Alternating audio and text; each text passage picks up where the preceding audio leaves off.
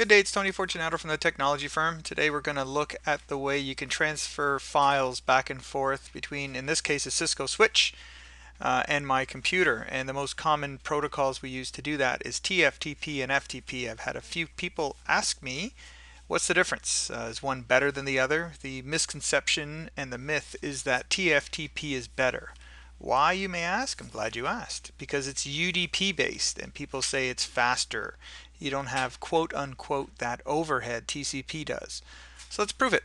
So here we go. I've transferred a file from my Cisco switch to my computer using tftp, that's this trace, and using ftp, that's this trace. So now we're basically going to take the same operation, in this case copying a file, and we're going to compare the results. And the easiest way to do that with Wireshark is to use some statistics reports. But before we get into that, I just want to show you something that we can do longhand.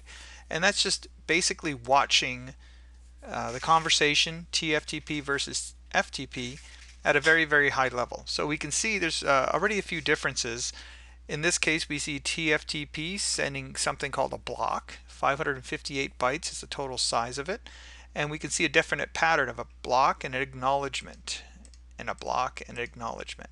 So this is called a ping pong, or PAR, positive acknowledgement with retransmission. And that's the way that TFTP is working. It has to do that because the application layer, TFTP, has to make sure that things aren't missing. Whereas with FTP, you can see we've got data, data, ACK, data, data, ACK, different pattern altogether. Now, the other thing that you've noticed, or will notice, is that the packet size, 558 versus 1514. Again, that's the TFTP default block size of 512 bytes, whereas FTP will use whatever TCP will let it, and that's defined within the TCP maximum segment size that we see in the three-way handshake. So there it is. So right off the bat we see a few differences. I don't know if it's good or bad yet, but those are good differences. We're going to move on to the statistics summary report, and here's this guy.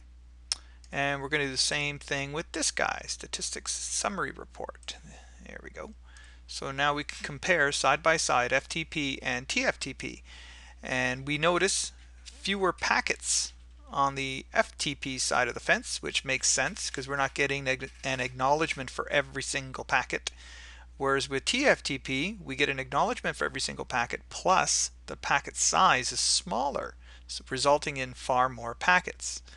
That also results in a longer transfer time. So we have 8.8 seconds versus 18.6 seconds. Of course, the average packet size is going to be slightly different.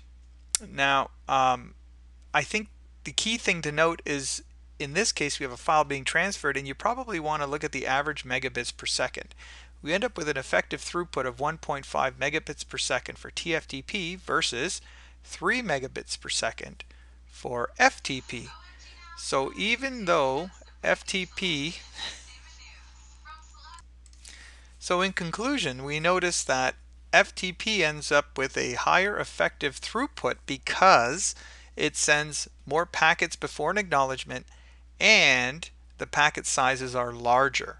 Whereas TFTP sends a lot more packets, each one being smaller. The other way to illustrate this would be with the statistics I/O graphs. And when you do that, bring this guy over here, and I'll do the same thing with this guy, I/O graphs. I'll bring him in here. And now we can compare them again. Let me just fight with this guy. There we are. So we've got our packet rate. This is packets per tick, which is a second. So we can see this guy's cruising at about 350 packets per second for FTP. And you can see that we're well over 600 packets per second for TFTP. So at the untrained eye, this gives you the impression, hey, look at all the traffic moving back and forth. Yeah, but that traffic is an acknowledgement for every packet plus smaller packets. So a more accurate way of looking at this would be to go to bits per tick and bits per tick. Now we can see there's 2.5 meg and there's 1 meg. So again, TFTP isn't getting a lot of throughput. So I've just shown you two different ways of comparing a trace file using statistics summary and the statistics I/O chart. Hope that helps. Have a good day. Bye for now.